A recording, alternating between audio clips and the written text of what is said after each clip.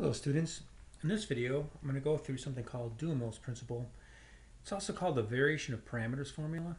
It's going to be for a specific case where we have a first order ODE plus, and then this A is going to be a constant. Now it could be just a real number, like a real constant, like a 3 or a 5 or something like that, okay? It could also be a matrix constants. Any of the derivation that I do from this point on, I will respect the order of operations for matrix multiplication.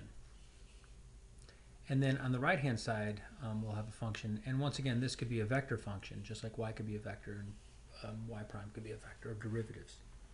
So everything I'm going to do here is going to work for vectors and matrices. I'm going to leave off the initial value for a moment. Just because I want to point out some things about notation. So I'm going to multiply everything by an integrating factor, and that'll be e to the at. Then, now, if a is a constant, then of course e to the at commutes with a. If a is a matrix and e to the at is the matrix exponential, e to the at will still commute with a because the matrix exponential commutes with its matrix. So e to the at times a is equal to a times e to the at. Now remember, in linear algebra, right, the commutative property is not something we can take for granted in matrix multiplication. AB is not necessarily equal to BA.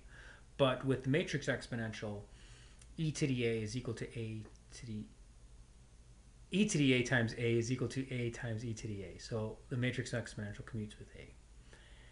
All right, so then I just proceed just like we do with integrating factor method. I recognize that the left-hand side is the product rule.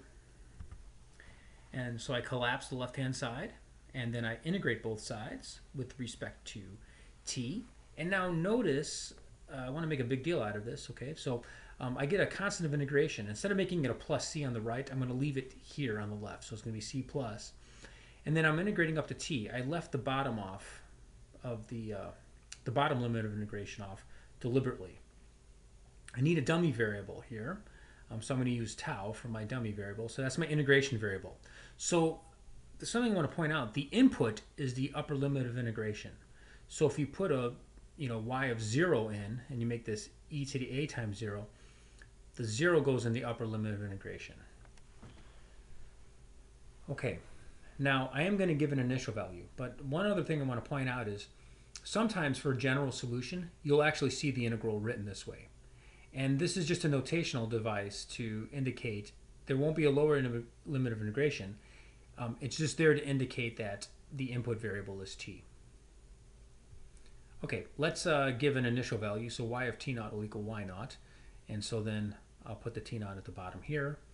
And then I'll just rewrite the solution up here on the right hand side just because I'm going to need some room to work. So I'm going to start to fill up the right column.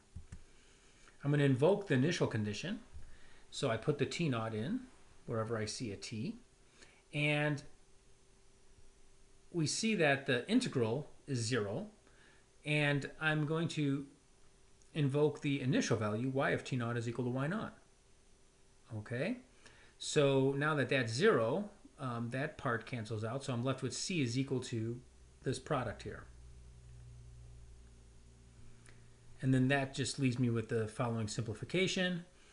So I rewrite everything I see up here. C is a e to the a t naught times y naught. I leave everything else as I had it up here. So nothing else has changed. Then I'm going to hit everything with e to the minus at, and I'm going to respect that order of multiplication. If a were a constant, you wouldn't have to worry about that.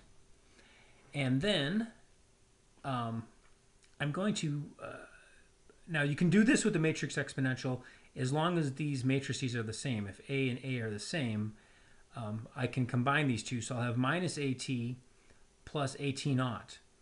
However, I'm going to factor out a minus a, and so remember the minus sign will go with the t, and then a minus minus will give me a plus t naught. So I just did this nice little device. And it gives me something that looks pretty cool here. I get a t minus t naught, and so that almost looks like a delta t. And then the y naught stays there. I hit the integral with e to the minus at naught. I'm sorry, e to the minus at. And sometimes you'll see people sneak this exponential inside of the integral. I'm just going to leave it off for now. I think I've done enough manipulation. And that is Duhamel's principle for the specific case of our constant here. You could actually do it in a more general case. Sometimes it's called the variation of parameters formula. This formula works for a being a constant. It also works for a being a matrix. And something else I do want to point out, notice that your solution here is a sum of two terms. And the term here is, on the left part, this is your homogeneous solution. And this term here, this integral term, this is your particular solution. So we see that this solution here, y, is equal to the homogeneous solution plus a particular solution. And we expect that for non-homogeneous problems. And this f on the right-hand side certainly makes this equation non-homogeneous.